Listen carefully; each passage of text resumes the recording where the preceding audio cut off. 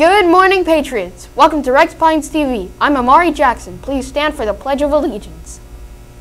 I pledge allegiance to the flag of the United States of America and to the republic for which it stands, one nation, under God, indivisible, with liberty and justice for all. And now for our school mission statement. We the Patriots achieve greatness through high expectations, passion, and perseverance.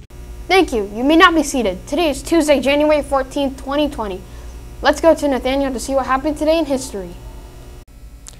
Thank you, Amari. Today in history on January 14th, 2005, Huygens probe lands on Saturn's moon, Titan. Now let's go to DeAndre to see what's for lunch. Thank you, Nathaniel. Today for lunch we have chicken dunkers, breadstick, maple baked beans, orange juice, and your choice of milk. Bon appetit. Now let's go back to Amari.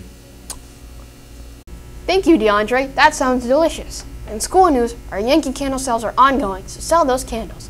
Additionally, all new students who are being inducted in the 2020 National Junior Honor Society will have a meeting tomorrow in Ms. Blanco's room, Wednesday, January 15th at 3:30. The meeting will last for half an hour. Please make plans to pick up at 4 o'clock. This is just for new inductees. Also, Thursday is our family night. Now let's go to weather with Ernst. Thank you, Amari. Today's weather in Pembroke Pines, Florida is forecasted to be 82 degrees Fahrenheit and partly cloudy. Now let's go back to Amari. Thank you, Ernst. Patriots, don't forget your PATS expectations. It represents presenting yourself positively, act kindly towards others, treat the school environment respectfully, and succeed at everything.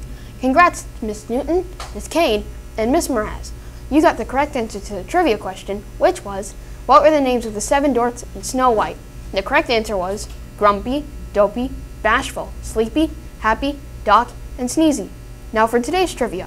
On Hey Arnold, who is the girl that is in love with him but won't tell him? Repeat. On Hey Arnold, who is the girl that is in love with Arnold but won't tell him? Teachers, send your answers to pines.renaissance@gmail.com.